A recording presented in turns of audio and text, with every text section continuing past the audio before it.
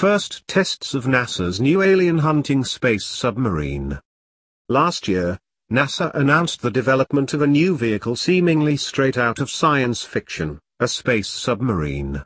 Since so many of the moons in our solar system are believed to have potentially life-sustaining oceans rife with hydrothermal activity beneath their icy surfaces, an interplanetary submarine may be the perfect tool to search the unexplored waters of alien worlds for any signs of life.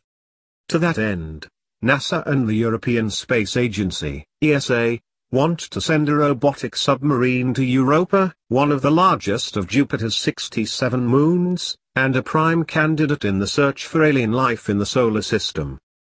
According to the joint NASA-ESA press release describing their joint Europa mission, both agencies believe there is a good chance Europa might sustain alien life of some kind. Here is a consensus in the planetary community that Europa is the closest, and probably the most promising target to search for extant life in our solar system. The Galileo discovery of a subsurface ocean likely in direct contact with the silicate floor that could be a source of the key chemical species needed for the buildup of biomolecules. Europa is likely habitable, and we strongly support a scientific plan to go there and see if it is indeed inhabited. To prepare for such a mission, NASA has funded and is currently testing submarine designs. One such sub designed by Stone Aerospace, Artemis, is currently being tested in Antarctica.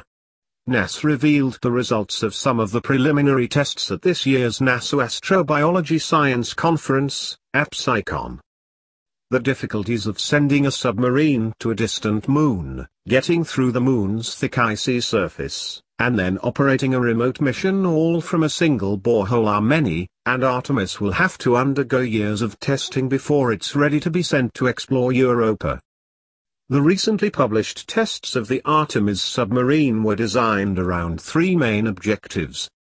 First, the ability to reliably conduct operations in completely ice-covered waters accessible only via a single borehole for deployment and recovery. Second, the ability to characterize the physical and geochemical environment, and third, the ability to search for life at the ice-water interface, and conduct detailed investigations in this case, to take and return water samples in identified areas of interest. According to the presentation given at APSICON 2017, the tests were all successful. Don't get too excited yet, though.